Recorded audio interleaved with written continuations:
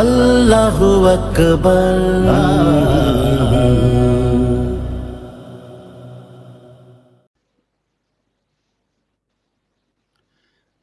আসসালামু আলাইকুম রহমতুল্লাহ। সম্মানিত দর্শক, রমাদান মুবারক। আশা করি ভালো আছেন আপনারা। তো আমি বলেছিলাম যে একটা সময় অন্তরে ব্যবধানে ইনশাআল্লাহ আপনাদের সাথে ফেসবুক লাইভে যুক্ত হব। যুক্ত হওয়ার উদ্দেশ্যটাও বলেছি। আমার ইতিমধ্যে আজকে তৃতীয় প্রোগ্রাম। তো তৃতীয় প্রোগ্রামটাকে সাজিয়েছি মূলত স্বাস্থ্য সচেতনতা বিষয়ে। যেহেতু আমরা এখন লকডাউনে আছি এবং করোনা ভাইরাসে পৃথিবীর একটা বড় অংশ আজকে আক্রান্ত, সেজন্যই আমরা এই বিষয় নিয়ে আজকে কথা বলবো। আমার সাথে যুক্ত আছেন প্রফেসর কর্নেল অবসরপ্রাপ্ত ডাক্তার জেহাদ খান। ডাক্তার জেহাদ খান, আপনাকে স্বাগত জানাচ্ছি আজকে অনুষ্ঠানে। আসসালামু আলাইকুম। আসসালামু আলাইকুম ওয়া রাহমাতুল্লাহি ওয়া বারাকাতুহু। দর্শক শ্রোতা সবাইকে স্বাগতম। রমাজান মোবারক, রমাজান কারীম। জাযাকাল্লাহ, জাযাকাল্লাহ। দর্শক, আমি আপনাদের শুরুতে বলে রাখি যে প্রফেসর জেহাদ খান বাংলাদেশের স্বনামধন্য মেডিসিন এবং হৃদরোগ বিশেষজ্ঞ। অনেক চিকিৎসক, অনেক রোগী যারা তার সান্নিধ্যে এসেছেন, তারা প্রফেসর জেহাদ খানের ব্যাপারে অবগত। আর আজকের প্রোগ্রামের মাধ্যমে আমি আপনাদের একটু বাড়তি জানিয়ে রাখলাম যে চিকিৎসা সংক্রান্ত ব্যাপারে যদি আপনারা পরামর্শ নিতে চান, আজকে প্রোগ্রামও নিতে পারবেন। এরপরে যে কোনো সময়ে যদি তার সাথে আপনারা দেখা করেন, যুক্ত হন, তাহলেও আপনারা সহযোগিতা পাবেন ইনশাআল্লাহ। তো আজকের প্রোগ্রামে ডক্টর জেহাদ খান, আমি সরাসরি প্রোগ্রামে চলে যাই। মূলত আমরা আজকে স্বাস্থ্য সচেতনতা রিলেটেড এবং করোনা ভাইরাস রিলেটেড বিষয় নিয়ে আমরা কথা বলবো। আমরা আমাদের ভাই বোনদেরকে সচেতন করতে চাই, পাশাপাশি যারা এই বিষয়ে জানতে চান, পাশাপাশি যাদের স্বাস্থ্য সমস্যা আছে, যাদের কিছু অ্যাডভাইস দরকার, সব কিছুই আমরা আজকে প্রোগ্রামে যুক্ত করার চেষ্টা করব। ইতিমধ্যেই যুক্ত হয়েছেন আবদুল্লাহ শাহজাহান ভাই, সালাম দিয়েছেন। রুল আমিন ভাই সালাম দিয়েছেন। রুবেল ভাইয়া যুক্ত হয়েছেন। সোহেল রানা যুক্ত হয়েছেন। তো আমরা সবাইকে স্বাগত জানাচ্ছি আজকে অনুষ্ঠানে। তো ডক্টর জেহাদ খান, আপনি প্রথমে যদি কোভিড-19 ব্যাপারে একটু প্রাথমিক আমাদের ধারণা দেন, তারপর আমি আলোচনাটা এগিয়ে নেব আপনার সাথে। জি ডক্টর জেহাদ। ধন্যবাদ। আপনারা জানেন ইতিমধ্যে রেডিও, টিভি এবং বিভিন্ন চ্যানেল থেকে, বিভিন্ন মিডিয়া থেকে অনেক কিছু আপনারা ইতিমধ্যে জানতে পেরেছেন। তারপরেও কিছুটা আমি সংক্ষেপে বলছি যে এটা হচ্ছে এক ধরনের ভাইরাস জনিত রোগ। ভাইরাস কিন্তু প্রতিনিয়ত চেঞ্জ হয়, তার জেনেটিক ম্যাটেরিয়াল এবং সবকিছু চেঞ্জ করে। এই জন্য এই যে ভাইরাসটা যেটা প্রথম ডিটেক্ট হলো উহান শহরে, চীনে, গত ডিসেম্বরে, এটা একদম নতুন ধরনের ভাইরাস। এর সাথে কিছুটা মিল আছে যে বাদুর বা ব্যাটের মধ্যে যে ভাইরাস থাকে তার সাথে অনেকটা মিল আছে বলা যায়। তো এই হিসাবে এটার নাম হয়েছে কোভিড-19 ভাইরাস, বা 2019 সালে যেহেতু এটা ডিটেক্ট হয়েছে বা শনাক্ত হয়েছে, এই জন্য এটা নতুন ধরনের একটা রোগ। এটাকে আমরা বলি কোভিড-19 বা করোনা ভাইরাস ডিজিজ 19 বা কোভিড ভাইরাস। জি, তো এইটা আমরা যেটা আপনি যেটা শুরুতে বলেছেন যে 31শে ডিসেম্বর চীনের উহানে প্রথমে এটা ধরা পড়ে। তারপরে আমরা যেটা তথ্য জেনেছি যে 11ই জানুয়ারি প্রথম চীনে একজনের মৃত্যু হয়। তারপর 2রা ফেব্রুয়ারি চীনের বাইরে ফিলিপাইনে একজন মারা যায়। 7ই ফেব্রুয়ারি যেই ডক্টর সতর্ক করেছিল তিনি মারা যান। 10ই ফেব্রুয়ারি মৃত্যুর সংখ্যা 1000 অতিক্রম করে। 14ই ফেব্রুয়ারি প্রথম ফ্রান্সে একজন ধরা পড়ে। 13ই মার্চ সেটা 5000 হয়ে যায়। 20শে মার্চ সেটা 11000 হয়। বর্তমান আজকের দিনে 27শে এপ্রিল 2,07,860 জন মানুষ মারা গেছে করোনা ভাইরাসে।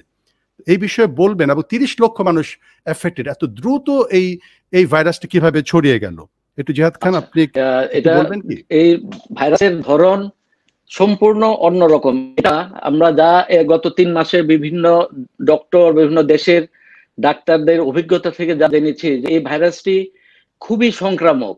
আমরা যদি ইনফ্লুয়েঞ্জা ভাইরাসের সাথে তুলনা করি, এটা হচ্ছে 1, 2, 4, 8 এইভাবে ছড়ায়, আর এটা হচ্ছে 1, 3, 9, 27 এইভাবে করে 81 দ্রুত ছড়ায়। এবং এটা এত অল্প সময়ের মধ্যে দ্রুত ছড়ানোর কারণে এটা যে কোনো হেলথ সিস্টেমকে এটা পর্যদস্ত করে ফেলতে পারে। অর্থাৎ হেলথ সিস্টেমে যে নর্মাল যে ভেন্টিলেটরের কথা বলেন বা চিকিৎসার সামগ্রী বা যে সুবিধাদি থাকে, অল্প সময়ের মধ্যে অধিকাংশ লোক আক্রান্ত হওয়ার কারণে এমনকি উন্নত দেশগুলোতেও তাদের হেলথ সিস্টেম প্রায় ভেঙে পড়ার মতো অবস্থা হয়েছিল। তো এটা এমনিতে 100 জনের মধ্যে 80 জন সাধারণত অল্প সামান্য সর্দি কাশি ঠান্ডা এই ধরনের সিমটম নিয়ে থাকে, কারো সিমটম নাও হতে পারে। 15% লোকের একটু সিরিয়াস টাইপের হয়, নিউমোনিয়া জাতীয় হয়, যাদেরকে অক্সিজেন লাগতে পারে, আর 5% এরা খুবই সিরিয়াস ফর্মে হয়ে থাকে। এই সিরিয়াস ফর্মে যারা যায় তাদের সাধারণত আমরা বলি এআরডিএস বা respiratory adult respiratory distress syndrome, অর্থাৎ লাংসের পুরোপুরি লাংস সিস্টেম ফেল করে, রেসপিরেটরি ফেলিওর ডেভেলপ করে এবং একই সাথে অন্যান্য অর্গানগুলো ড্যামেজ হয়, হাইপোটেনশন বা শকে চলে যায়।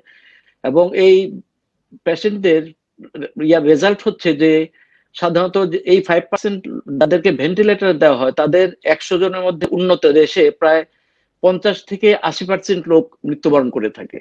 আমরা যদি রিসেন্টলি দেখি বাংলাদেশের স্ট্যাটিস্টিক্স, যে কিছুদিন আগে দেখলাম যে 9 জনকে ভেন্টিলেটর দেওয়া হয়েছে, তার মধ্যে 8 জনই মৃত্যুবরণ করেছে। অর্থাৎ এই রোগীগুলা খুবই ভালনারেবল। এবং এটা কাদের হয়ে থাকে? সাধারণত যাদের বয়স 50-এর ঊর্ধ্বে বা একটু বয়স্ক, তাদের এই সিরিয়াস হওয়ার সম্ভাবনা এই 5%-এ যাওয়ার সম্ভাবনা বেশি থাকে। আর বেশ করে যাদের অন্যান্য রোগ আছে, যেমন heart disease, diabetes, pressure, asthma, এসব রোগীদের এই রোগে সিরিয়াস হওয়ার সম্ভাবনা অনেক বেশি থাকে। কাজে এই ভালনারেবল গ্রুপেই সাধারণত মৃত্যুবরণ করছে। মানে একটি তথ্য আমরা যেটা জেনেছি, মানে আপনার যেমন 1720 সালে প্রথম প্লেগ হয়েছিল, যেখানে 1 লক্ষ লোকের মৃত্যু হয়। 1820 সালে কলেরায় 1 লক্ষ লোক। এরপর যেটা বলছিলাম 1920 সালে স্প্যানিশ ফ্লুতে 10 কোটি মানুষ মারা যায়। আবার 2020 সালে আজকে এই যে মানে আপনার কোভিড-19-এ, এই যে 100 বছর পর পর যে, তাহলে এই প্লেগ, কলেরা, স্প্যানিশ ফ্লু এইগুলো থেকে মানে আমার যে কোভিড-19-এর মধ্যে পার্থক্যটা কি, বেসিক পার্থক্যটা একটু বলবেন? প্লেগ, কলেরা যেগুলো আগে হয়েছিল। এটা খুবই ভালো কোশ্চেন, যে এটা কিন্তু আমরা প্রায় দেখে থাকি। যদি রাসূল সাল্লাল্লাহু আলাইহি ওয়াসাল্লামের পরবর্তী সময়ে যে যদি দেখি আমরা, তখনও কিন্তু একটা বড় ধরনের একটা মহামারী হয়েছিল যে ওমর রাদিয়াল্লাহু আনহুর সময়, যে সেখানে প্রায় 25,000-এর মতো সাহাবী এবং অনেক সৈনিক মারা গিয়েছিলেন। সেখানে আবু উবাইদা বিন জাররাহ থেকে শুরু করে মারা গিয়েছেন। তেমনি এভাবে যদি আমরা দেখি যে অনেক সময় কলেরাতে মারা গিয়েছে, এমনকি প্রায় 1821 সালে 20,000 হাজি শুধু কলেরায় মৃত্যুবরণ করেছে। তো লাস্ট যেটা সবচেয়ে বড় ধরনের হয়েছিল স্প্যানিশ ফ্লু, এটা প্রথম বিশ্বযুদ্ধের পর এটা হয়েছিল।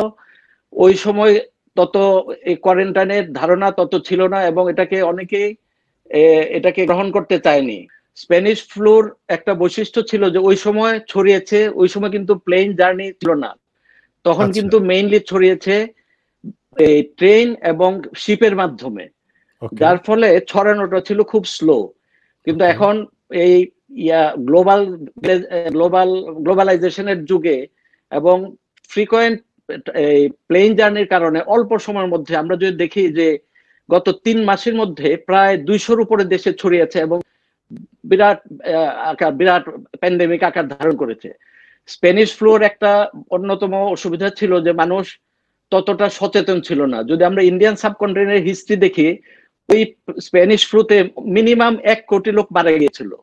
ওই সময় ওইভাবে কোয়ারেন্টাইনও কেউ মানেনি এবং না মানার কারণে, এবং ওই WHO-র মতো এরকম কোনো ওয়ার্ল্ড হেলথ অর্গানাইজেশন তখন ছিল না যারা সারা পৃথিবীকে গাইড করতে পারতো, এবং যার ফলে ওই সময় মৃত্যুর সংখ্যা অনেক বেশি হয়েছিল। আমরা এখন যদি দেখি যে WHO-র গাইডলাইন যারা ফলো করেছে ঠিক মতো, যদি দেখি যে তারপরে Vietnam, Japan, south Korea, Taiwan, ওইসব দেশগুলোতে এখনো কিন্তু খুবই অল্প সংখ্যক রোগী আছে। এমনকি আমাদের যদি মালয়েশিয়া এবং শ্রীলঙ্কার কথা দেখি, তারা খুব আর্লি এই ব্যাপারে সতর্কতা অবলম্বন করেছে, সেখানেও মৃত্যুর ঝুঁকি অনেক কম। এবং যারা এগুলাকে গ্রাহ্য করেনি বা গুরুত্ব দেয়নি, তারাই বর্তমানে এতে সবচেয়ে বেশি সাফার করছে। তার মধ্যে বর্তমানে দেখতে পাচ্ছে যে আমেরিকাতে বিরাট সংখ্যক অলরেডি 50,000 মারা গিয়েছে শুধু এটাকে গুরুত্ব না দেওয়ার কারণে এই পরিস্থিতি আমেরিকার সৃষ্টি হয়েছে। আজকের তথ্য অনুযায়ী এই পর্যন্ত আমেরিকায় মারা গেছে 55,415 জন। এটা কিন্তু অনেক বড় একটি সংখ্যা। তার মধ্যে শতাধিক বাংলাদেশি ভাই বোনের ইন্তেকাল করেছে এবং এবং বিশেষভাবে নিউ ইয়র্কে তো অবস্থা খুবই ভয়াবহ। আচ্ছা আচ্ছা, এই কোভিড-19 যেটা, এটা কিন্তু বছর ব্যাপী থাকবে না। এটা জাস্ট রোগটা হবে সাধারণত জীবাণু শরীরে ঢোকার পরে এই 2 সপ্তাহের মধ্যে এই রোগ দেখা দিবে, এবং দেখা দেওয়ার পরে সাধারণত যাদের সিরিয়াস টাইপের হবে তাদের জ্বর সর্দি কাশি এগুলো হবে, এবং 1-2 সপ্তাহের মধ্যে কিন্তু রোগ দেখা দিবে এবং 1-2 সপ্তাহের মধ্যে আবার ভালো হয়ে যাবে। কাজেই বছর ব্যাপী যেটা সর্দি কাশি আছে এটা এর সাথে কোনো সম্পর্কই নাই। জাযাকাল্লাহ, জাযাকাল্লাহ। আচ্ছা, তো আপনি একটু স্পেসিফিক বলবেন যে সিমটম গুলো কি কি, আপনার কোভিড-19 এর সিমটম গুলো কি কি, যে সিমটম গুলো দেখে একজন মানুষ বুঝতে পারবেন যে কোভিড-19 এ তিনি আক্রান্ত হতে পারেন, শঙ্কা থাকবে এবং তখন পরবর্তীতে তিনি চেক করতে যাবেন। সিস্টেমগুলো, আপনার সিমটম গুলো বলবেন? আচ্ছা, ধন্যবাদ। তো অধিকাংশ ক্ষেত্রে, যা আমি একটু আগে বলেছি যে 80% ক্ষেত্রে সাধারণত মাইল্ড ডিজিজ আকারে দেখা দেয়, জাস্ট সামান্য সর্দি বা জ্বর, কাশি, গলা ব্যথা, এই ধরনের টাইপের সিমটম দেখা দেয়। আর 15% ক্ষেত্রে শ্বাসকষ্ট দেখা দেয়, যে কাশি জ্বর তার মধ্যে শ্বাসকষ্ট, এবং তারও সিরিয়াস যাদের, এর চেয়ে বেশি সিরিয়াস যাদের হবে তাদের তো অনেক কিছুই হবে, মানে জ্বর, কাশি, শ্বাসকষ্ট, প্রেসার কমে যাওয়া, কিডনি ফেইল করা, রিলেটেড কমপ্লিকেশন, এবং কারো কারো এমনকি ডায়রিয়া হতে পারে। এই ধরনের মানে যখন সিরিয়াস ফর্ম, সিরিয়াস আকারে দেখা দিবে তখন অনেক সিমটম দেয়, কিন্তু অধিকাংশ ক্ষেত্রে জাস্ট সাধারণ জ্বরের মতো, সর্দি কাশি জ্বর গলা ব্যথা, এই ধরনের সিমটম। এবং অনেক পেশেন্ট সে জানতেও পারে না যে তার কোভিড ভাইরাস হয়েছিল। অনেক সময় আমরা যদি ওই টেস্ট করি, যেমন হয় পিসিআর করা হয় অথবা অ্যান্টিবডি টেস্ট করা হয়, তাহলে কিন্তু এটা ধরা পড়ে। যেমন পিসিআর সাধারণত ওই সময় সিমটম যখন থাকে তখন টেস্ট করলে পাওয়া যায়, কিন্তু ভালো হয়ে যাওয়ার পরে যদি কারো অ্যান্টিবডি পাওয়া যায়, সেক্ষেত্রে আমরা ধরতে পারি যে তার রিসেন্টলি বা কোনো এক সময় এই কোভিড-19 হয়েছিল। আচ্ছা, যেটা হয় যে মানে একটা ভাইরাস থেকে মুক্ত হওয়ার পরে সাধারণত দেখা যায় যে আর ওই ভাইরাসটা তাকে অ্যাটাক করে না, কিন্তু কোভিড-19 এর ক্ষেত্রে কিছু কিছু ক্ষেত্রে দেখা যাচ্ছে আবার এফেক্টেড হচ্ছে। এই বিষয়টাকে আপনি কিভাবে দেখছেন? এটা থেকে নতুন একটি বিষয় মনে হচ্ছে। জি।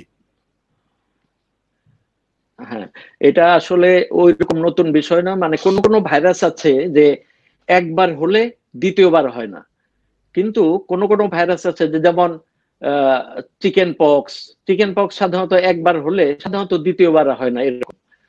কিন্তু কোন ভাইরাস আছে যেমন ইনফ্লুয়েঞ্জা একবার হলে পরেও আরেকবার কিন্তু হতে পারে। এর কারণ হচ্ছে যে ভাইরাসের যে একটা তার গঠন প্রণালী সেটা চেঞ্জ করে।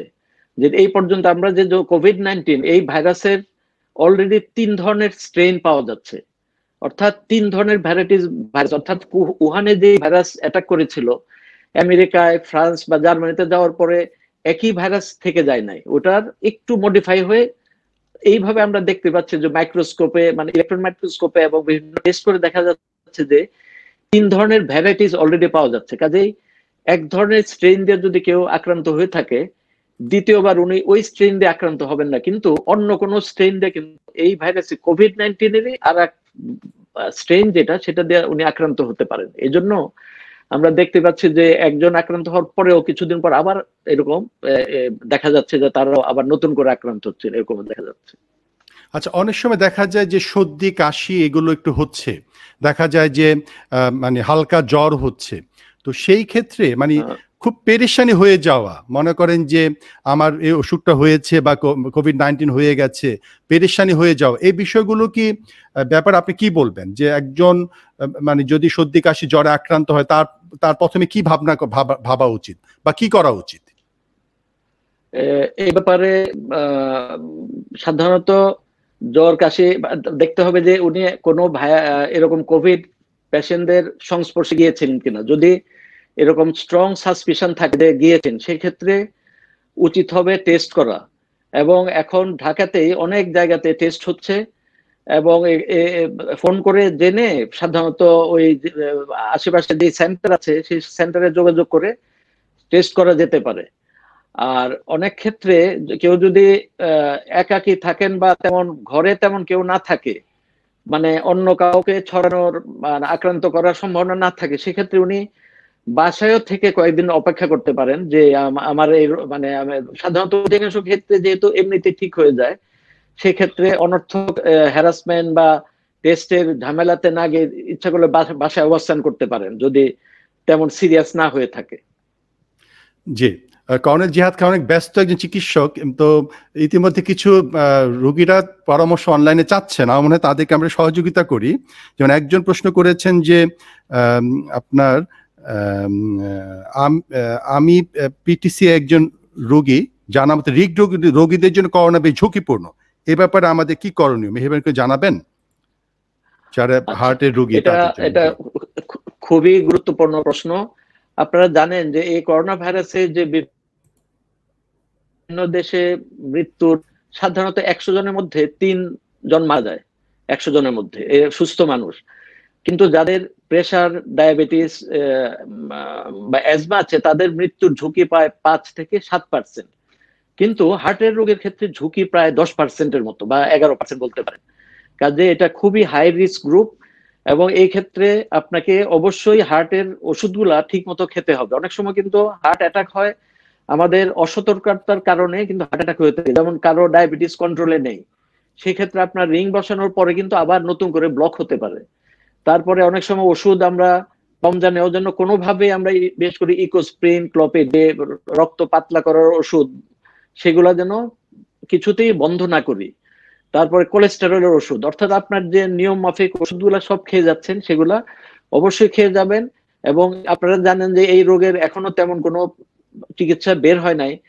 প্রতিরোধ করা হচ্ছে একমাত্র চিকিৎসা। আপনি অবশ্যই অন্যদের থেকে দূরে থাকতে হবে। আপনি বাইরে যাওয়া পারতপক্ষে বাইরে যাবেন না। অন্য কেউ যদি বাইরেও যায়, আপনি হার্টের রোগী হিসাবে সবসময় চেষ্টা করবেন ঘরে থাকার জন্য, এবং ডিস্টেন্স মেইনটেইন করা। যে মেইন তিনটা জিনিস, যে সোশ্যাল ডিস্টেন্স বা আমরা বলি ফিজিক্যাল ডিস্টেন্স, হাত ধোয়া, মাস্ক পরা, এই তিনটা জিনিস মেনে চলতে হবে। প্লাস আপনি ওষুধগুলো ঠিক মতো খাবেন, এবং এই কোনো ক্রাউডেড প্লেস বা ওই সোশ্যাল মানে ফিজিক্যাল ডিস্টেন্স থেকে আপনাকে দূরে থাকতে হবে। এইভাবে প্রতিরোধ করতে হবে। আর যদি হয়ে যায়, বুকে ব্যথা হয়, সেক্ষেত্রে তো আপনাকে ওই নিকটস্থ কার্ডিয়াক সেন্টারে যোগাযোগ করতে হবে। তো আপনি যেটা বলছিলেন সেটা ওই যে একজন ভাই বলেছেন এটা তরমুজ খেলে সাথে সাথে ঠান্ডা লাগা, এটা তো খুব একটা আনইউজুয়াল। যে সাধারণত যে কোনো ইনফেকশন হলে কিন্তু রোগ দেখা দিতে একটু সময় লাগে, সাথে সাথে ঠান্ডা লাগার কথা। এমনি যদি ওনার কোল্ড অ্যালার্জি বা ঠান্ডাজনিত সমস্যা থেকে থাকে তাহলে হয়তো ঠান্ডা লাগতে পারে। তবে শুধু ঠান্ডা নাক দিয়ে পানি পড়া এটা তো কোভিডের লক্ষণ না। কোভিডের লক্ষণ হচ্ছে ঠান্ডা, সর্দি, কাশি, জ্বর, গলা ব্যথা, এইগুলা সাধারণত একসাথে থাকে আর কি। কাজে ওনার কোভিড বা করোনা ভাইরাসের রোগ হওয়ার সম্ভাবনা কমই বলতে হবে। একজনের প্রশ্ন করেছেন তার গলায় কিছুটা আটকিয়ে আছে কিছু জিনিস, এটা এরকম মনে হয়, তো সেটা কোনো খারাপ সিমটম কিনা এরকম? আচ্ছা, গলায় যদি ঢোক গিলতে কষ্ট হয় বা মনে হয় কি যেন বেঁধে আছে, সেক্ষেত্রে আর যদি সর্দি না থাকে তাহলে অনেক সময় টনসিলের সমস্যা হতে পারে। সেক্ষেত্রে উনি লবণ পানি দিয়ে গড়গড়া করতে পারেন। এমনকি যদি ঢোক গিলতে বেশি কষ্ট হয় বা খাবার খেতেও কষ্ট হয় এবং জ্বর জ্বর ভাব থাকে কিন্তু সর্দি নাই, সেক্ষেত্রে উনি অ্যান্টিবায়োটিকও খেতে পারেন, এটা ভালো অ্যান্টিবায়োটিক খেতে পারেন। আর যদি এমনিতে এটা দীর্ঘদিন ধরে থাকে, সেক্ষেত্রে হয়তো অন্য মানে কোনো ইনফেকশাস ডিজিজ না বা সংক্রামক রোগ না, হয়তো অন্য কোনো প্রবলেম থাকতে পারে, অ্যাসিডিটি, গ্যাস্ট্রিকের প্রবলেম বা গলার কোনো সমস্যা, এই ধরনের সমস্যা থাকতে পারে। রাবেয়া সুলতানা রুবি সম্ভবত আপনার কোনো মানে পেশেন্ট হবেন, তিনি লিখেছেন, ডক্টর জিহাদ খান, responsible best doctor I have ever been seen. আলহামদুলিল্লাহ, আপনার জন্য অনেক বড় দোয়া। আলহামদুলিল্লাহ, আলহামদুলিল্লাহ, আলহামদুলিল্লাহ। আলহামদুলিল্লাহ। আমি তো শুরুতেই হয়তো উনি বলেছি একটু বেশি বলেছেন, না, উনি একটু বেশি প্রশংসা করে ফেলেছেন, কিন্তু না, না, না, আলহামদুলিল্লাহ অন্তত যে আমি আপনার চেষ্টা করবো ইনশাল্লাহ এরকম হওয়ার জন্য। অবশ্যই, অবশ্যই এবং আপনার কাছে যেসব রোগীরা গিয়েছেন, আমিও কিছু রোগী আমার বন্ধুদেরকে আপনার কাছে হার্ট সংক্রান্ত বিষয়, মেডিসিন বিষয় আমি আপনাকে রেফার করি, পাঠাই। তারা কিন্তু প্রত্যেকজনে গিয়ে তারপর দেখা যায় তারা খুশি হয়ে আসেন। আলহামদুলিল্লাহ, আলহামদুলিল্লাহ। এটা অনেক আলহামদুলিল্লাহ, বড় আলহামদুলিল্লাহ। বিষয় আরকি। আরেকজন প্রশ্ন করেছেন সেটা হচ্ছে আমার ২-১ দিন পেট ঠিক থেকে আবার খারাপ হয়। সমস্যা কি বুঝতে পারছি না। মানে সুযোগটা নিচ্ছেন আমার দর্শকরা, একটু যদি আপনি একটু পরামর্শ জি। দেন। ২-১ দিন পর একটু হ্যাঁ, পেটের এটা ভালো সমস্যা হয়। প্রশ্ন করেছেন। আমি তো এমনিতে কার্ডিওলজিস্ট, কিন্তু মেডিসিনও প্র্যাকটিস জি, করি। আমি জি, যেহেতু মেডিসিনে জি, ইনিশিয়ালি জি, এফসিপিএস করেছি, জি, তো জি, এটা কিন্তু বড় কোনো রোগ না। এটা যদি দীর্ঘদিন ধরে থেকে থাকে এবং সাধারণত সকালের দিকেই ২-৩ বার লুজ মোশন হয়ে থাকে, আপনার ওয়েট লস হয় না, ওয়েট ঠিক আছে, সেক্ষেত্রে আমরা এটাকে আইবিএস বলি, ইরিটেবল বাউল সিনড্রোম। এটাকে কেউ যদি রোগ মনে করে তাহলে রোগ, আর কেউ যদি মনে করে না ২-৩ বার লুজ মোশন হচ্ছে এটা কোনো রোগই না, তাহলে কিন্তু এটা রোগ না। আমাদের এক প্রফেসর বলতেন যে কেউ যদি ৩ বার পায়খানা করে দিনে, এটাও ঠিক, আবার যদি ৩ দিনে একবার পায়খানা করে, এটাও ঠিক। অর্থাৎ এটাকে আমরা যত হালকা ভাবে নেই সেটাই ভালো আর কি। এটাকে অত সিরিয়াসলি না নেওয়াই ভালো। তারপরে বেশি সমস্যা হলে তো অবশ্যই চিকিৎসা করতে হবে। জি। একজন জানতে চেয়েছেন যে আপনি কোথায় বসেন? আপনার চেম্বারের অ্যাড্রেসটা একটু যদি বলেন রোগীদেরকে, তারা দেখা করতে পারে আপনার সাথে। জি। আমি কিন্তু এই মুহূর্তে নিজেই কোয়ারেন্টাইনে আছি। কারণ আচ্ছা, কিছুদিন আগে আমি এক রোগীকে চিকিৎসা এনজিওগ্রাম করতে গিয়ে ওই সময় আমার যে অ্যাটেন্ডেন্ট ছিল, মানে স্টাফ আর কি, ওনার নিজেই করোনা আক্রান্ত হয়েছেন একদিন পরেই। এজন্য এখন থেকে আমাকে হসপিটাল থেকে মানা করেছে যাওয়ার জন্য। ৭ দিন পার হয়েছে, আপনাদের তো আমি ভালোই আছি। আরো ৭ দিন পরে আমি ইনশাল্লাহ যেতে পারবো। তবে এই মুহূর্তে আমি মনে করি সর্দি কাশি সাধারণ রোগ এগুলোর জন্য আপনার বাইরে বের না হয় ভালো। কারণ আপনি হয়তো বের হতে যাচ্ছেন সামান্য ছোটখাটো রোগের জন্য, এই রোগগুলোর কথাই মাত্র আপনারা বললেন, বিভিন্ন রোগ, এগুলো কিন্তু কোনোটাই সিরিয়াস রোগ নয় এবং এগুলোর জন্য বাইরে বের হওয়া উচিত হবে না। আপনি আমার ফোনেই এটা কনসাল্ট করতে পারেন। আর যখন পরিস্থিতি স্বাভাবিক হবে তখন আপনি যোগাযোগ করবেন। এই মুহূর্তে আমার মতে আপনার বাইরে যাওয়াই উচিত হবে না। জি, ধন্যবাদ। জি। ধন্যবাদ। এখানে একজন বলেছেন যে বর্তমানে বাংলাদেশের যে অবস্থা, হ্যাঁ? সেই ভাইরাস মানে এইটাকে বাংলাদেশের এই সিচুয়েশনটাকে একজন ডক্টর হিসাবে আপনার পরামর্শ কি? যে আমাদের জনগণের কি মানে স্বাস্থ্য সচেতনতা কিভাবে মেইনটেইন করা উচিত? তাদের কি ফলো করা উচিত? আমরা তো এই ব্যাপারে সবাই জেনেছি যে একটা মাঝে মাঝে আপনারা দেখবেন যে একটা ম্যাথমেটিক্যাল কার্ভ দেখানো হয়। অর্থাৎ এই রোগের ধরন হচ্ছে একই সময়ে অনেক রোগী আক্রান্ত হয়ে যায় এবং একটা হোল সিস্টেমকে, মেডিকেল সিস্টেমে কলাপস করে দেয়। তো আমাদের দেশের যে প্রেক্ষাপট, এতে এক হচ্ছে বিরাট জনসংখ্যা, দ্বিতীয় হচ্ছে প্রান্তিক জনগোষ্ঠীর সংখ্যা অনেক। তাদেরকে আসলে সত্যিকার ভাবে লকডাউন করা আদৌ সম্ভব কিনা এটা একটা প্রশ্ন, এবং হচ্ছেও না। আমরা প্র্যাকটিক্যালি দেখতে পাচ্ছি যে অনেক মানুষ, এই গার্মেন্টস শ্রমিকরা বিক্ষোভ করছে, অনেক মানুষ খাদ্যের জন্য জড়ো হচ্ছে। এগুলা সবই লকডাউনের বহির্ভূত এরকম। তো আসল সত্যিকার ভাবে যদি লকডাউন করতে হয় তাহলে মানুষকে একদম ঘরে থাকতে হবে। এইভাবে যদি কয়েক সপ্তাহ থাকা যায় তাহলে যে অসুস্থ রোগীগুলা তাদেরকে আলাদা করা যায়, এদেরকে হসপিটালে রেখে চিকিৎসা করা যায়, তাদেরকে আইসোলেশন করা যায়, তখন এই সমাজ থেকে এটাকে নির্মূল করা সম্ভব। কিন্তু আমাদের যে বর্তমান সিচুয়েশন, এতে ওইভাবে সত্যিকার ভাবে লকডাউনও সাকসেসফুল হচ্ছে বলে আমার কাছে মনে হচ্ছে না। এবং আমাদের যে আর্থিক স্বাচ্ছন্দ্যতা বা আমাদের সামর্থ্য, এতে টেস্টও যে আমরা খুব বেশি করতে পারবো সেটাও মনে হচ্ছে। কারণ একটা টেস্ট করতে আমরা যা জেনেছি যে ৫,০০০ টাকা লাগে। আমাদের মতো এরকম তৃতীয় বিশ্বের একটা দেশের পক্ষে এরকম প্রচুর টেস্ট করা, যেমন সাউথ কোরিয়া কিভাবে তারা কন্ট্রোল করেছে, প্রতিদিন ১০,০০০ টেস্ট করেছে। তাদের জনসংখ্যা কত, তাদের টেস্টের হার যদি দেখেন সেখানে অনেক বেশি। আর আমাদের ১৮ কোটি জনগোষ্ঠীর মধ্যে যদি ১০,০০০ করা হয়, সংখ্যা খুবই কম হবে। কাজে প্র্যাকটিক্যালি টেস্টও ওইভাবে আমরা সাকসেসফুলি করতে সক্ষম হচ্ছি না। ২ নাম্বার, আইসোলেশনও ওইভাবে ঠিক মতো হচ্ছে না। এবং রোগীকে যে সত্যিকার কোয়ারেন্টাইন করা, এবং ধরেন অনেক পেশেন্ট মারা যাচ্ছে বাড়িতেই, হয়তো কোভিড পেশেন্ট হবে, কিন্তু যেহেতু টেস্ট করা হয় নাই মারা যাচ্ছে, এদের দেখা যাচ্ছে জানাজা পড়াতে যাচ্ছে, গোসল করানো হচ্ছে, ওখান থেকেও ছড়াতে পারে। এইভাবে আসলে কন্ট্রোল করা আমাদের দেশে বেশ কঠিনই মনে হচ্ছে আমার কাছে। হয়তো একটা সময় গেলে পরে যে ন্যাচারাল সিলেকশন বা আমরা যে বলি যে সার্ভাইভাল অফ দ্য ফিটেস্ট, এখানে বলা হয় সার্ভাইভাল অফ দ্য কুইকেস্ট, অর্থাৎ কুইকলি যেসব দেশ এই কোভিড ভাইরাসের বিরুদ্ধে অ্যাকশন নিতে পেরেছে, যেমন ভিয়েতনাম নিয়েছে, ওই সাউথ কোরিয়া নিয়েছে, তাইওয়ান, এসব দেশগুলো যারা কুইকলি অ্যাকশন নিয়েছে তারাই সফল হয়েছে। আমরা যেহেতু এভাবে অনেক দেরি হয়েছে, এর জন্য আমাদের সফলতার একটু সম্ভাবনা একটু কমই মনে হচ্ছে আমার কাছে। ফারজানা সাকি আরেকজন পেশেন্ট, তারা খুবই খুশি তিনি আপনার পেশেন্ট এবং আপনার জন্য দোয়া করছেন এবং তিনি সুস্থ আছেন, এটা জানালেন অনলাইনে। জি জি, অনেক ধন্যবাদ। আচ্ছা, একজন ভাই প্রশ্ন করেছেন তিনি সিগারেট ছাড়তে চান, এটা খুব মহৎ ইচ্ছা, এই বিষয়ে আপনার কোনো পরামর্শ আছে কিভাবে তিনি সিগারেটটা ছাড়তে পারেন? অবশ্যই, আপনারা যদি জেনে থাকেন যে হার্টের যেসব কারণে হৃদরোগ হয়ে থাকে তার মধ্যে কিন্তু 4টা বড় বড় কারণ, যেমন স্মোকিং, ডায়াবেটিস, হাইপারটেনশন এবং হাই কোলেস্টেরল। আমাদের দেশে অন্যতম কারণ হচ্ছে স্মোকিং। আমি নিজে একসময় একটু গবেষণা করেছিলাম যে 100 জন ইয়াং রোগী, মানে বয়স 27 থেকে 57 বছর, এই বয়সে হার্ট অ্যাটাক হয়েছে, কারণগুলা কি? তার মধ্যে দেখলাম যে 4 জনেরই হার্ট অ্যাটাক হয়েছে 27 বছর বয়সে, এবং তাদের সবারই কারণ ডায়াবেটিসও না, হাইপারটেনশনও না, কোলেস্টেরল, শুধু সিগারেট। কাজে সিগারেটটা অত্যন্ত গুরুত্বপূর্ণ আমাদের দেশের জন্য, এবং এটার জন্য একটা দৃঢ় ইচ্ছা থাকাই যথেষ্ট। আপনি নিজেই চিন্তা করুন যে আপনি তো রমজান মাসে রোজা রাখেন, সারাদিন সিগারেট না খেয়ে থাকেন, তাহলে কিভাবে সম্ভব হয়? আবার এমন আমরা অনেক রোগী পাই যারা হার্ট অ্যাটাক হয় পরে বলে যে আমি আজকে থেকে সিগারেট ছেড়ে দিলাম, তখন কিভাবে ওনারা ছাড়েন? তার মানে কি, এটা একটা গভীর এবং স্ট্রং, শক্তিশালী আপনার ইচ্ছাই যথেষ্ট ছাড়ার জন্য।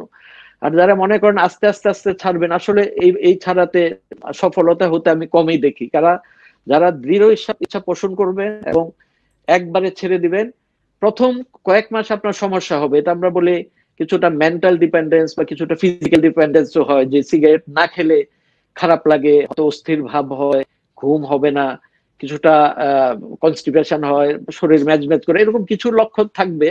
কিন্তু আপনি যদি ধৈর্য ধরে কয়েক মাস অন্তত এই কষ্টটা করেন, যে সিমটম গুলাকে আপনি মেনে নেন, তাহলে দেখবেন যে 6 মাস পর থেকে আপনি এত ভালো ফিল করবেন যে মনে হবে যে সিগারেট ছেড়ে আপনি একটা ভালো কাজ করেছেন।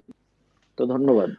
জয়নাল আবেদিন পাঠান তিনি বলছেন যে আমি প্রতি মাসে প্রায় 24,000 টাকার ফ্লেক্স টাচ ইন্স্যুরেন্স নেওয়ার পরও আমার ব্লাড প্রেশারের সুগার কমছে না। আমি কিডনি রোগী, এত দামি ইন্স্যুরেন্স নেওয়ার পরও সুগার ওঠানামা করছে, এর কারণ কি? এই ব্যাপারে আমার মনে হয় আপনি একজন ডায়াবেটিস বিশেষজ্ঞর শরণাপন্ন হলে ভালো হবে। উনি কিডনিরও সমস্যা প্লাস যেহেতু ডায়াবেটিস, এই জন্য একজন ভালো ডায়াবেটিস বিশেষজ্ঞর শরণাপন্ন হবেন। উনি এই ব্যাপারে আপনাকে ভালো আশা করি গাইডলাইন দিতে পারবেন। জি, একজন 3 মাসে গর্ভবতী মা যে খুবই বমি করে, তাহলে কি করা উচিত প্লিজ একটু জানাবেন? এখন অধিকাংশ হাসপাতাল বন্ধ। ঠিকই বলেছেন দর্শক, এই জন্য আমরা এই সুযোগটা নিচ্ছি এবং আপনারাও প্রশ্ন করছেন, আমি ম্যাক্সিমাম প্রশ্নর উত্তর দেওয়ার চেষ্টা করছি। জি, ডাক্তার জেহাদ খান। এই ব্যাপারে সাধারণত ওই গাইনোকোলজিস্টের সাথে একটু যোগাযোগ করলে ভালো হবে। প্রথম 3 মাস কিন্তু খুবই ক্রুশিয়াল টাইম আমরা ধরি, বিশেষ করে প্রথম 2 মাস। এই প্রেগনেন্সির প্রথম 2 মাসেই কিন্তু আমাদের বাচ্চাদের অর্গান গুলা তৈরি হয়, হাত পা চোখ নাক কান সব অর্গান গুলা এই প্রথম 2 মাসে তৈরি হয়। এই জন্য এই 2 মাসে যে কোনো ওষুধ খাওয়াটা রিস্কি মনে করা হয়। এই জন্য প্রথম কথা হচ্ছে চেষ্টা করবেন সব ধরনের ওষুধ না খাওয়ার জন্য। অনেকে ভিটামিন খেতে থাকেন, আয়রন খেতে থাকেন এই প্রথম 3 মাসে। আপনি যদি কোনো ওষুধ খেয়ে থাকেন সেই ওষুধগুলো বন্ধ করবেন। এবং যদিও আমি গাইনোকোলজিস্ট নই, কিন্তু অনেক সময় আমরা গাইনি পেশেন্টকেও মেডিসিনের ডক্টরের কাছে রেফার করা চিকিৎসা দিয়ে থাকি। তো সাধারণত ওই বমির কিছু ওষুধ আছে যেগুলা সেফ, সেইগুলো আপনি হয়তো একজন গাইনোকোলজিস্টের সাথে পরামর্শ করে খেতে পারেন।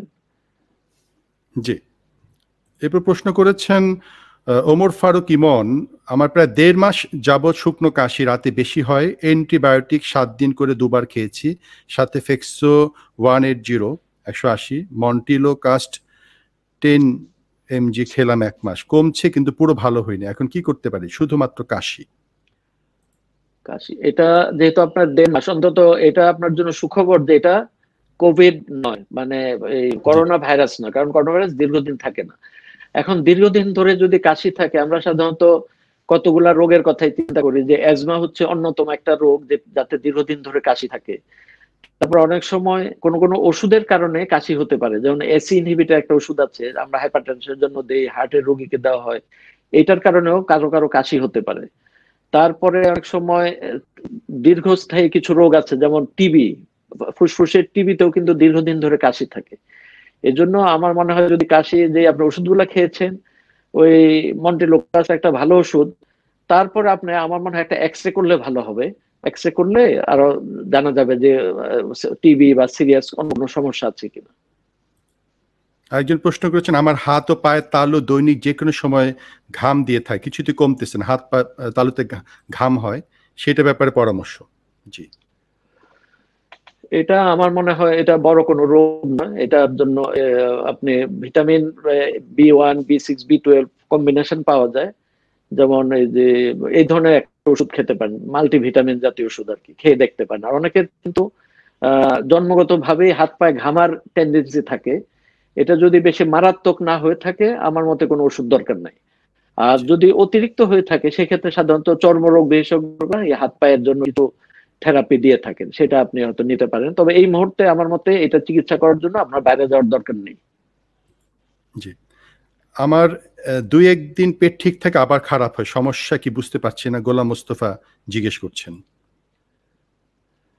এটাও আমি একটু আগেই জবাব দিয়েছি যে আইবিএস একটা রোগ আছে যাতে অল্পতেই মানুষের লুজ মোশন থাকে, পেট খারাপ হয়ে থাকে। সাধারণত কোনো কোনো খাবার খেলে এটা হয়, কারো দুধ খেলে এটা হতে পারে, কারো সবজি খেলে হতে পারে। এটা বড় কোনো সমস্যা নয়। তবে আপনি খুঁজে দেখবেন, চিন্তা করে দেখবেন, বা চেষ্টা করবেন জানার জন্য যে কোনটা খাওয়ার পর এটা আপনার হয়। যে খাবারটা খেলে হয় সাধারণত সেই খাবারটা যদি আপনি বর্জন করেন, তাহলে দেখা যাবে যে এই সমস্যা থেকে আপনি মুক্ত হতে পারেন। আরেকজন ভাই বলেছেন যে ইফতারের পরে, খাবার পরে তার মাথাটা ব্যথা করে, এটা খাবারের পরে। জি, আচ্ছা, এটাও আমার মতে কোনো সিরিয়াস সমস্যা নয়। আপনার এটা যদি একদম অতিরিক্ত হয়ে থাকে তাহলে হয়তো আপনি একটা প্যারাসিটামল খেতে পারেন।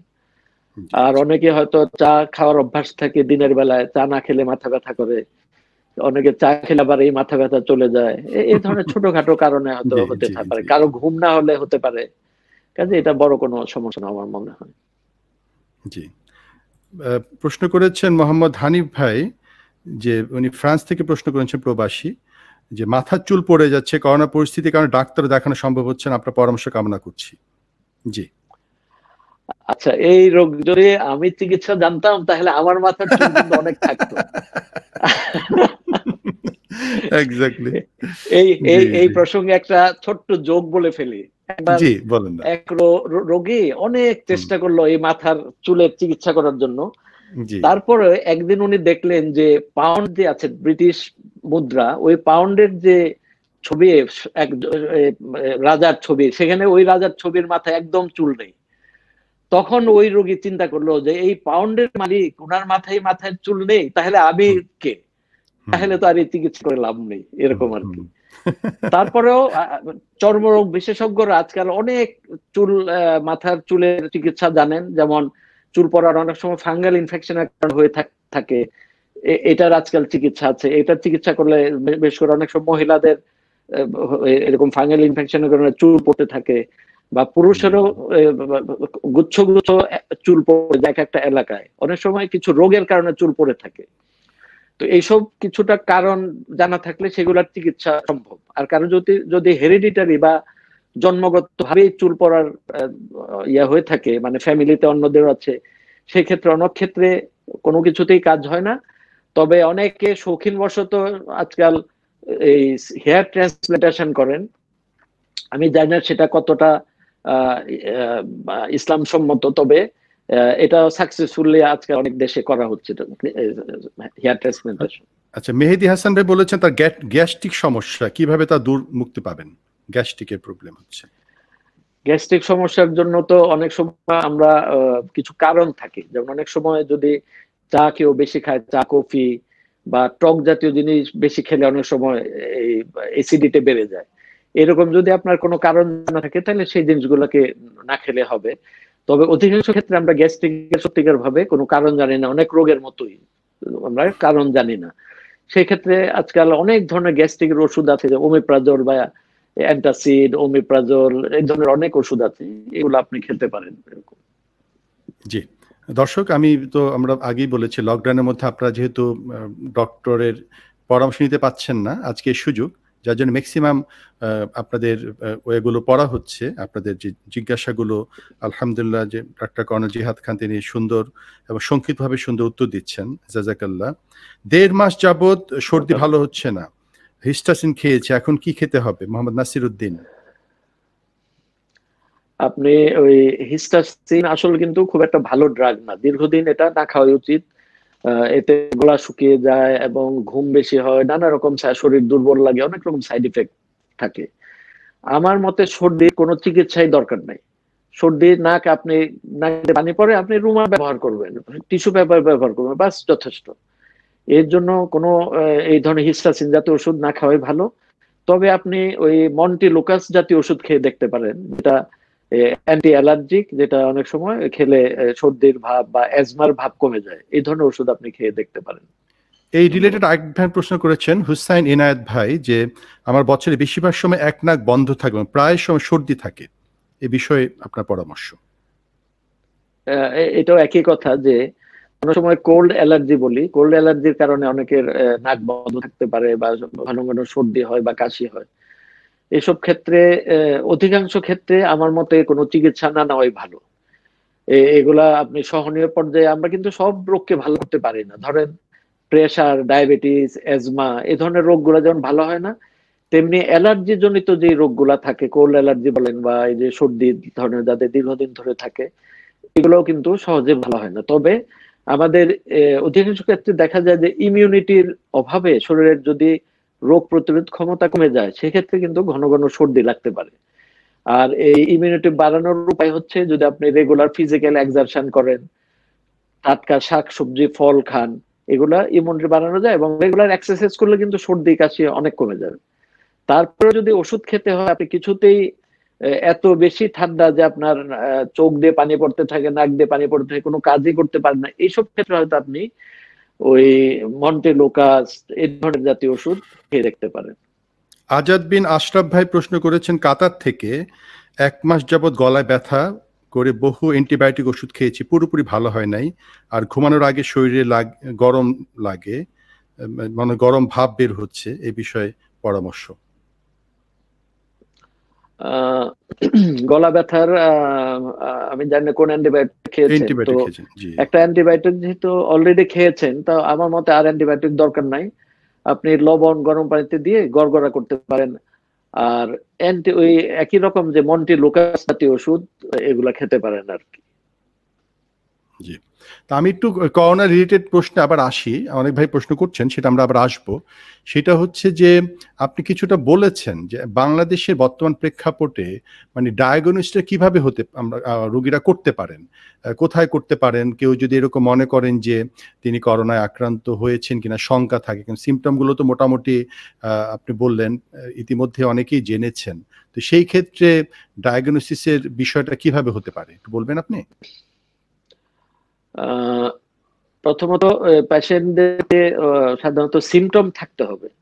সাধারণত সিমটম ছাড়া সহজে টেস্ট করা হয় না, এবং সিমটম থাকলে পরে নিকটস্থ হসপিটাল, যেমন আমাদের আশেপাশে যদি দেখি, যে আমি পল্লবীতে আছি এই মুহূর্তে, তো এখানে যেমন কুর্মিটোলা জেনারেল হাসপাতালে ওখানে টেস্ট করা হচ্ছে, তারপরে সিএমএইচ এ টেস্ট করা হচ্ছে, তারপরে উত্তরাতে কুয়েত মৈত্রী হসপিটালে টেস্ট করা হচ্ছে, এদিক দিয়ে শের বাংলা নগরে এখানে ওই সরোয়ার্দী মেডিকেল কলেজে টেস্ট করা হচ্ছে। তবে যেহেতু লিমিটেড ফেসিলিটিস, অনেককে সাধারণ ভাবে টেস্ট করা অনেকটা কঠিনও হয়ে যাচ্ছে। কারণ আমার এই যে যার কাছ থেকে আমি আক্রমণের একটা ঝুঁকি রয়েছে, তাকেই আমরা একদিন পাঠিয়েছি সরোয়ার্দী হাসপাতালে, সকাল থেকে প্রায় দীর্ঘ কয়েক ঘন্টা থাকার পরেও টেস্ট করা তার পক্ষে সম্ভব হয়নি, এবং তাকে শেষ পর্যন্ত ফেরত দেওয়া হয়েছে যে কিট শেষ হয়ে গিয়েছে। তো এই ধরনের সমস্যাও হচ্ছে। তো রিসেন্টলি গণস্বাস্থ্য একটা র্যাপিড ডট ব্লড টেস্ট বের করেছে, যেটা অ্যান্টিবডি টেস্ট। এর মাধ্যমে আমরা অন্তত জানতে পারবো যে রিসেন্টলি কেউ আক্রান্ত হয়েছেন কিনা। যদি আক্রান্ত হয়ে থাকেন, সাধারণত এই আক্রান্ত হওয়ার 10-12 দিন পর থেকে এই টেস্টটা পজিটিভ হয়, এবং এটা যদি পজিটিভ হয় তাহলে আমরা ধরতে পারি যে এই পেশেন্টদের সংস্পর্শে যারা এসেছেন তারা ঝুঁকির মধ্যে আছেন। এবং আরেকটা দিকে আমরা জানতে পারি যে এই রোগীটার অলরেডি হয়েছে, কাজে উনি মোটামুটি নিরাপদ, উনি বাইরে যেতে পারেন অন্যদের তুলনায় কিছুটা, তার জন্য সেরকম কোয়ারেন্টাইনের এত বেশি প্রয়োজন নেই, এটা আমরা ধরে নিতে পারি। আচ্ছা, আমরা দুই ধরনের মানে প্রবণতা দেখি। কারো কারো এরকম হয় যে মানে খুব বেশি আতঙ্ক, মানে একদম মনে করেন যে মানে আপনার অতি সতর্ক। হ্যাঁ, আবার কারো আছে একটু ড্যাম কেয়ার ভাব, ব্যাপার না, করোনা এগুলো কোনো বিষয় না। তো আপনি এই ক্ষেত্রে স্পেসিফিক পরামর্শ দিবেন করণীয় জায়গাটা, মানে কি করা উচিত আমাদের? এখানে এটা খুবই গুরুত্বপূর্ণ প্রশ্ন, যে একদম ড্যাম কেয়ার যারা হচ্ছেন তারা কিন্তু এটা না জেনেই এভাবে ড্যাম কেয়ার হয়ে যাচ্ছেন, যেটা কিছুতেই উচিত নয়। আপনারা জানতে পারছেন যে ইতিমধ্যে যে অনেক, যদি ফ্রান্সের রাজকুমারী আপনারা দেখেছেন মারা গিয়েছে, তারপরে এই পর্তুগালের একজন বিলিয়নিয়ার উনি মৃত্যুবরণ, এরকম পৃথিবীর অনেক সেলিব্রিটি মৃত্যুবরণ করছে, যাদের সুযোগ সুবিধা চিকিৎসার ফেসিলিটি সবচেয়ে বেশি, তারপরে তারা মৃত্যুবরণ এইভাবে মারা যাচ্ছেন। কাজেই আমাদের ফ্যামিলিতে আপনি হয়তো, যিনি ড্যাম কেয়ার, ইনি হয়তো বাইরে বের হচ্ছেন, উনার হয়তো সিরিয়াস নাও হতে পারে, কিন্তু উনার বাড়িতে যদি বৃদ্ধ বাবা মা থেকে থাকেন আর বা তার কোনো আত্মীয় স্বজন থেকে থাকেন, তাহলে উনি তাকে এক ঝুঁকির মধ্যে ফেলে দিচ্ছেন। আপনারা যদি মনে রাখতে পারেন যে প্রথম যিনি মৃত্যু বরণ করেছেন বাংলাদেশে, তিনি কিন্তু একজন বিদেশি, তার মেয়ের দ্বারা, ইটালি থেকে তার মেয়ে এসেছিল দেশে, তার মাধ্যমে আক্রান্ত হয়েছেন। ওই মেয়ে কিন্তু সুস্থ সবল অবস্থা আবার ইটালিতে ফেরত গেছেন, তার কিন্তু উনি কিন্তু কিছুই হয় নাই তার, অথচ তার কারণে বাবার মৃত্যু হয়েছে, অর্থাৎ এই মেয়ের কাছে বাবার রোগ হয়েছে। তো আমাদেরকে অবশ্যই সতর্কতা অবলম্বন করতে হবে। তবে আমাদের রাসূল সাল্লাল্লাহু আলাইহি সাল্লাম খুবই একটা সুন্দর, আপনারা জানেন এই হাদিসটা, যে রাসূল সাল্লাল্লাহু আলাইহি সাল্লাম বলেছেন যে যারা মহামারীতে যে ধৈর্য ধারণ করবে, ঘরে অবস্থান করবে, এবং আল্লাহ ভাগ্যে যা নির্ধারণ করেছেন সেটাকে মেনে নিবে, এবং সে যদি মৃত্যুবরণ করে থাকে তাহলে সে শহীদের সমান সওয়াব পাবে। কাজে আমাদের আতঙ্কিত হওয়ারও কিছু নেই। আমরা রাসূলের এই বাণীটাকে আমরা চেষ্টা করব, যারা আমরা ডাক্তার তারা ঘরে বসে থাকতে পারি না, আমাদেরকে অবশ্যই দায়িত্ব পালন করতে হবে, প্রত্যেকের যেখানে যে দায়িত্ব সে পালন করতে হবে। কিন্তু যারা ডাক্তার নন তাদের বাইরে যাওয়াটা মানে হচ্ছে তিনি নিজেকেও ঝুঁকির মধ্যে ফেলছেন, এবং তার যে পরিবারের বয়স্ক সদস্য আছে তাদেরকেও ঝুঁকির মধ্যে ফেলছেন। কাজে আমাদেরকে একটা ব্যালেন্স, একটা পথ অবলম্বন করতে হবে। যে বিষয়টা খুব আলোচিত হচ্ছে সেটা হচ্ছে ভিতর থেকে ইমিউনিটি সিস্টেমটা ডেভেলপ করা, মানে সেই ক্ষেত্রে আমাদের খাদ্যাভ্যাস বা আমরা কি করতে পারি সেটা একটু বলবেন, যে স্বাস্থ্য সচেতনতা এই জায়গাটা থেকে। আচ্ছা, ধন্যবাদ। আজকাল কিন্তু বিভিন্ন মিডিয়াতে অনেক রকম গুজব ছড়ানো হচ্ছে, বা অনেক রকম বলা হচ্ছে এই করে উনি সুস্থ হয়েছেন, এই করে সুস্থ হয়েছে। এটাকে আমরা বলি এম্পিরিক্যাল এক্সপিরিয়েন্স, অর্থাৎ একটা লোকের ব্যক্তিগত অভিজ্ঞতাটা কিন্তু মেডিকেল সায়েন্সে কোনো এটাকে অভিজ্ঞতাই ধরা হয় না, এটাকে একটা র্যান্ডমাইজ ট্রায়াল করা হয়, অর্থাৎ একই গ্রুপের 500 রোগীকে এই চিকিৎসা দেওয়া হবে, একই গ্রুপের 500 রোগীকে অন্য চিকিৎসা দেওয়া হবে, তারপরে ধরা হবে যে এই ভালো হয়েছে কিনা। কেউ বলছেন যে আমি একটু গরম পানি খেয়েছি, লেবুর রস খেয়েছি, বা কালোজিরা খেয়েছি, বা অমুক খেয়েছি, খেয়ে ভালো হয়েছে, কাজে এটি হচ্ছে চিকিৎসা। এগুলো কিন্তু মোটেই সায়েন্টিফিক নয়। এবং এটা বর্তমানে আপনারা WHO যেটা বলবে, WHO হচ্ছে একটা সায়েন্টিফিক বডি, তারা কিন্তু সারা পৃথিবীর ডাক্তারদের কনসেনসাস নিয়ে তারা একটা কথা বলে থাকে। কাজেই WHO যে গাইডলাইন, সেই গাইডলাইন হচ্ছে সত্যিকার গাইডলাইন, তারা সারা পৃথিবীর জন্যই করোনা ভাইরাসে কি করতে হবে সেটা বলছে। এবং সেখানে WHO গাইডলাইন হচ্ছে টেস্ট টেস্ট টেস্ট, বেশি বেশি করে টেস্ট করে রোগীগুলোকে আইসোলেট করতে হবে, এবং তারপরে কোয়ারেন্টাইন, কোয়ারেন্টাইন করতে হবে, এবং হ্যান্ড ওয়াশ, হাত বেশি করে ধুতে হবে, কারণ এই ভাইরাসটা বিভিন্ন অবজেক্ট যেমন মোবাইল ফোন, বিভিন্ন ধাতব জিনিস বা বিভিন্ন জায়গায় এটা এই ছড়ায়, এইখান থেকেও আমার নাকে মুখে আসতে পারে, এভাবে ছড়ায়। আমরা যদি হ্যান্ড ওয়াশ করি, সোশ্যাল ডিস্টেন্স এবং আইসোলেশন, এইভাবেই একমাত্র এটা চিকিৎসা সম্ভব। এখনো পর্যন্ত কোথাও ভাবে স্থায়ী চিকিৎসা, নানা রকম গবেষণা চলছে, অনেক রকম গবেষণা হয়েছে, কিন্তু এখনো পর্যন্ত কোনো স্থায়ী চিকিৎসা বের হয়নি। এবং আমাদের ইমিউনিটি, এটা সাধারণত টাটকা শাক সবজি ফলমূল বলা হয় যে ভিটামিন সি জাতীয় ওষুধ খেয়ে কিছুটা ইমিউনিটি বাড়তে পারে। তো এইভাবে আমরা কিছু, কিন্তু অন্য কোনো ড্রাগ বা কোনো এখনো প্রমাণিত হয় না যে এটা কোনো কাজ করে। আচ্ছা, একটি বিষয় একটু পরামর্শ চাচ্ছি, সেটা হচ্ছে এখন তো সবাই অলমোস্ট আমরা লকডাউনে আছি, বাসায় থাকছি। অন্য সময় যেমন বাইরে কাজে যেতাম, আমাদের হাঁটা চলা হতো, আমাদের মানে মানে কায়িক পরিশ্রমের জায়গাটা হতো, এখন তো বাসা আবদ্ধ। সেই জায়গা থেকে স্বাস্থ্য সচেতনতার ব্যাপারে আরো কিছু কি বলবেন আপনি, আবদ্ধ জায়গায় থাকার পরে সুস্থতার ব্যাপারে? আচ্ছা, এটাও গুরুত্বপূর্ণ প্রশ্ন যে আমরা যেহেতু ঘরে আছি, তো ঘরে থেকেও কিন্তু এক্সারসাইজ করা সম্ভব। এবং আপনারা জানেন অনেকেই কিন্তু যারা ব্যস্ত থাকেন বা বাইরের যে পরিবেশ, যে আমাদের কিন্তু বাংলাদেশে যদি আমরা ঢাকা শহরের কথা চিন্তা করি, সত্যিকার ভাবে যে ফুটপাত বলা হয়, আমাদের দেশে সেরকম ফুটপাতেই নাই, সেখানে হয়তো নোংরা কিছু আছে অথবা অন্য জিনিস দিয়ে ঢাকা, যে আমরা কিন্তু বাইরেও হাঁটার খুব একটা জায়গা নেই। ঢাকা শহরে যদি হয়তো কয়েকটা উদ্যান বা আছে, খুবই সীমিত। এই এত কোটি মানুষের জন্য, ঢাকা শহরের যে কোটির উপরে জনসংখ্যা, সেখানকার জন্য যে আপনি ওয়াকওয়ে বলেন বা হাঁটার বাইরের পরিবেশেও কিন্তু খুব একটা কমই জায়গা আছে। হয়তো কিছু জায়গা আপনি বলতে পারেন গুলশান, এই ধানমন্ডি অথবা উত্তরের মতো কিছু জায়গা বা রমনা পার্কের মতো লিমিটেড কতগুলো জায়গা। কাজেই আপনি পিছানেও কিন্তু ওইরকম ভালো এক্সারসাইজের জায়গা আমাদের দেশে নেই। এখন যেহেতু ঘরেই থাকতে হচ্ছে, এখানেও কিন্তু আমরা এই ঘরেই এক্সারসাইজ করা সম্ভব। আপনার ওই মেশিন দরকার নাই, যদি থাকে তাহলে তো আরো ভালো। না হলে আপনি ঘরের এক মাথা থেকে আরেক মাথায় হাঁটেন, বারান্দায় হাঁটেন, এইভাবে কিন্তু যথেষ্ট হাঁটা সম্ভব।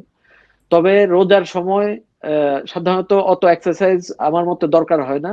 আমরা যে রোজা রাখি, আমরা যদি স্বাস্থ্যসম্মত খাবার খাই, নামাজ পড়ি, নামাজটা কিন্তু একটা বড় ধরনের এক্সারসাইজ। 20 রাকাত যদি নামাজ পড়া হয়, 8 রাকাতে পড়েন বা 20 রাকাত পড়েন, এটাও কিন্তু যথেষ্ট এক্সারসাইজ। এইভাবে ভালো থাকা যায়।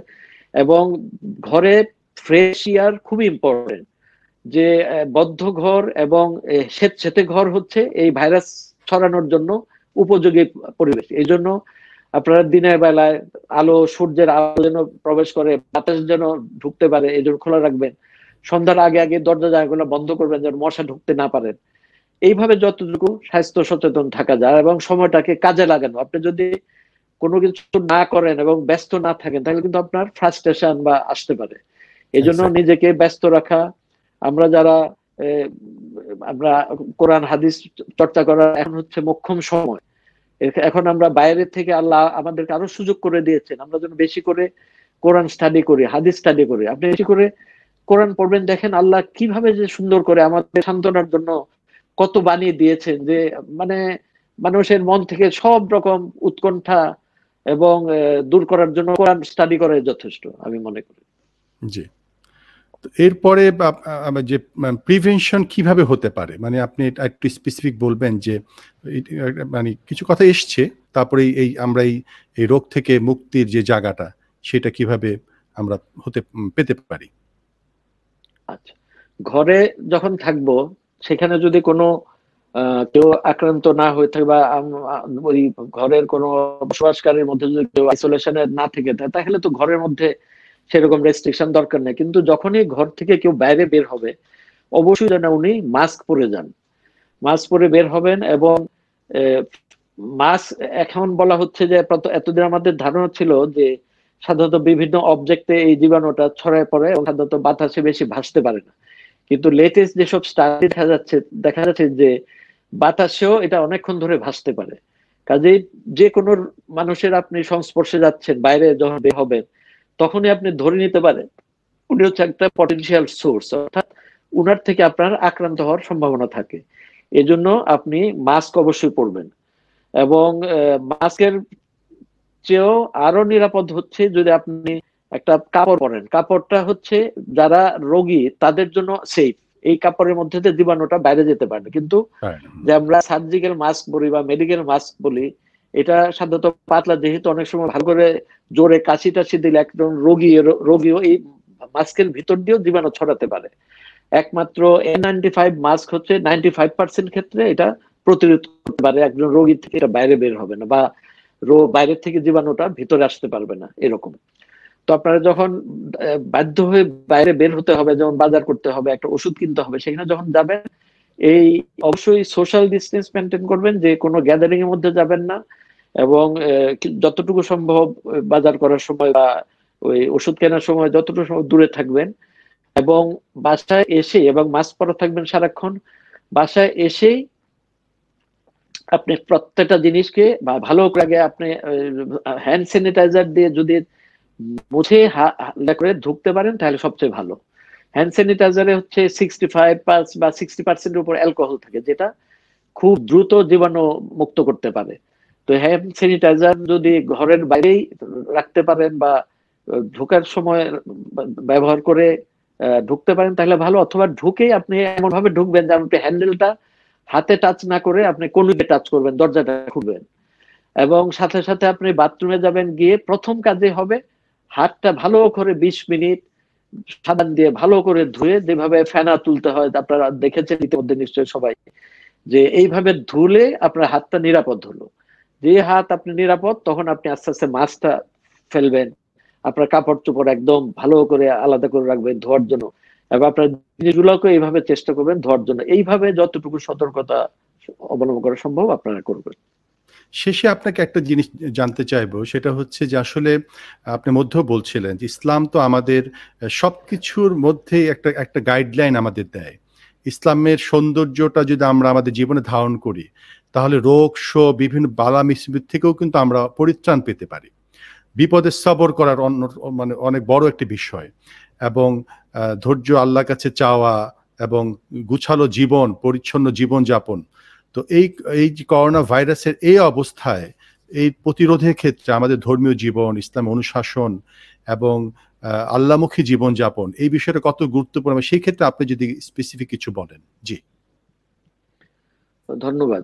এটাও খুবই গুরুত্বপূর্ণ যে আপনারা দেখবেন যে আমাদের যে অনেক রিচুয়াল আছে বা আমরা যে বিভিন্ন ধর্মীয় অনুষ্ঠানগুলো মেনে চলে, এর মধ্যেও কিন্তু অনেকগুলো স্বাস্থ্যসম্মত বিষয় রয়েছে। যেমন আমরা 5 বার দিনে যারা নামাজ পড়ি, 5 বার কিন্তু আমরা হাত ধুচ্ছি, হাত মুখ ধুয়ে ধুতে, এটা কিন্তু একভাবে প্রতিরোধ হচ্ছে।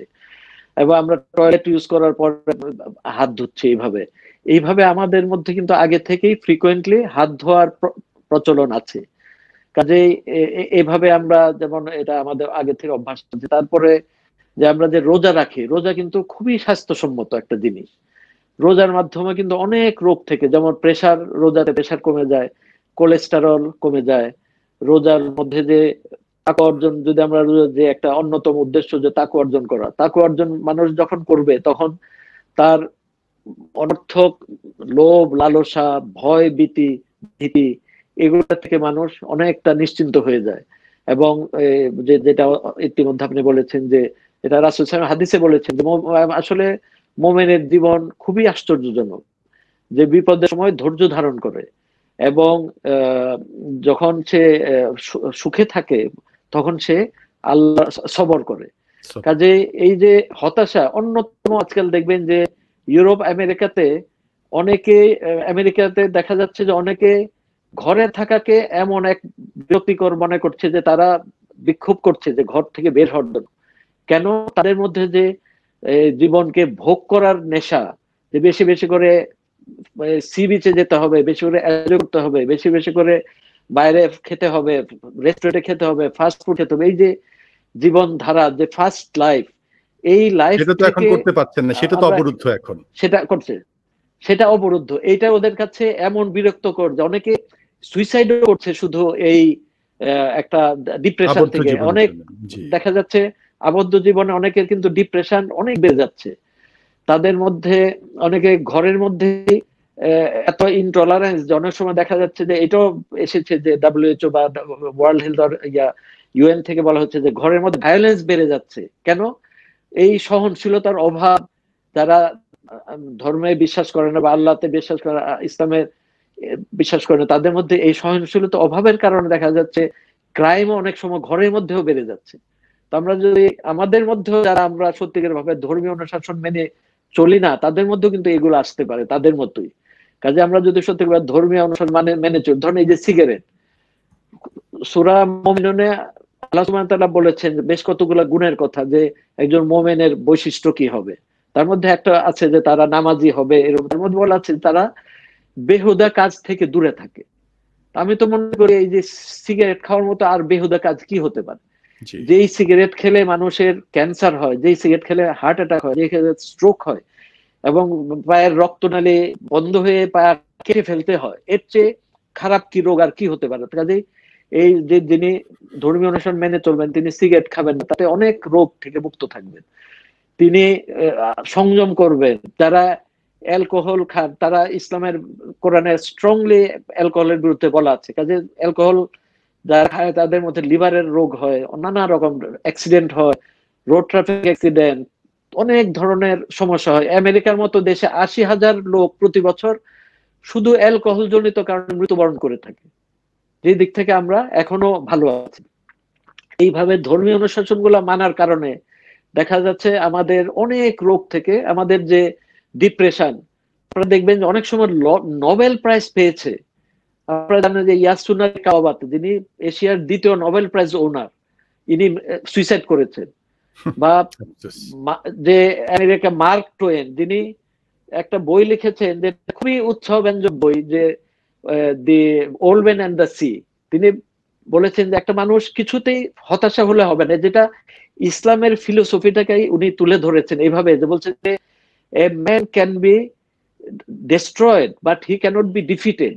একজন মানুষকে কিছুতেই সে পরাজিত হবে না, জীবন যুদ্ধে সে অপরাজয় থাকবে। তাকে যতই তাকে অত্যাচার করা হোক, যতই তাকে জেলে ভরা হোক, যতই তাকে হত্যা করা হোক, কিছুতেই তার চিন্তাধারা, তার সৎ পথ, তার যে ন্যায় নিষ্ঠা, সেখান থেকে সে কিছুতেই দূরে যাবে। এই কথাটাই মার্ক টোয়েন তার খুব সুন্দর ভাষা বলেছে, যে একজন মানুষকে ডেস্ট্রয় করা যেতে পারে, ধ্বংস, কিন্তু সে তাকে পরাজিত করা যাবে না।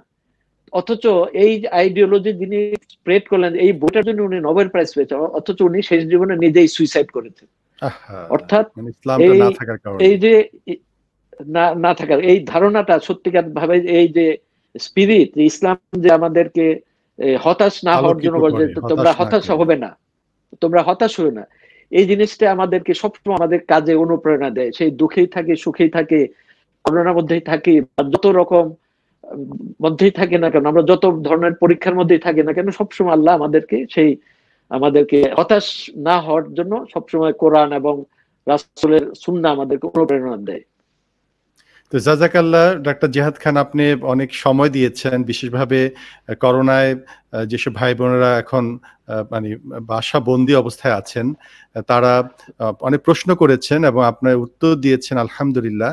তো আপনাকে অনেক অনেক মোবারকবাদ, ধন্যবাদ এবং কৃতজ্ঞতা জানাচ্ছি যে আপনার মূল্যবান সময় দিয়েছেন। এর মধ্যে অনেক রুগীরা ফোন দেওয়ার কারণে লাইনে একটু সমস্যা হয়েছিল, তো তারপরও কিন্তু আমাদের দর্শকরা চলে যাননি, তারা কিন্তু অপেক্ষা করেছেন এবং তারা প্রশ্ন করেছেন। আমি ম্যাক্সিমাম প্রশ্নের উত্তর দেওয়ার চেষ্টা করেছি, তারপরও দেখতে পাচ্ছি অনেক প্রশ্ন পরে এসছে, কিন্তু প্রোগ্রামটা তো আসলে শেষ করতে হবে। নর্মালি আমি 1 ঘন্টার মধ্যে শেষ করতে চাই, এটা 1 ঘন্টার একটু বেশি হয়ে গেছে। তো আজকে শেষ করছি। তো ডাক্তার জেহাদ খান, আপনাকে আবারও ধন্যবাদ জানাচ্ছি। দর্শক, আপনাদের প্রতি কৃতজ্ঞতা জানাচ্ছি যে আপনারা আমাদের সাথে যুক্ত ছিলেন। তো আপনারা ভালো থাকুন, আল্লাহ আপনাদের হেফাজতে রাখুন। আজকের মধ্যে বিদায় নিচ্ছি। আল্লাহ হাফেজ। আসসালামু আলাইকুম ওয়া রাহমাতুল্লাহ। আপনাদেরকেও সবাইকে ধন্যবাদ। জাযাকাল্লাহু খাইর।